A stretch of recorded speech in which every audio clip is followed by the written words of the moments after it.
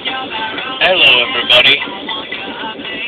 If you're a man and you want a piece of me, you know, if you're a man and you want a piece of anybody, girl, man, woman, child, no children, no pedophilia up in here, okay?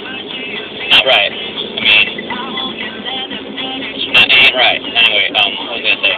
Okay, if you're a guy trying to sweeten the sweetheart, you're just gonna go for diamonds, right? You know, diamonds are a girl's best friend, right? Well, what's a man's best friend? Dogs. Duh. But if you're a man and you want to win my heart, all you gotta do, give me sharp, pointy objects.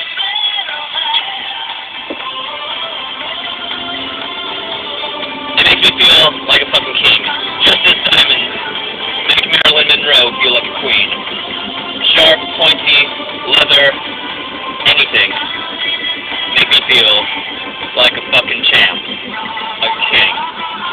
If you ever want to win my heart, give me sharp, pointy objects. Anything that's sharp and pointy. Or just gothic-y and silver.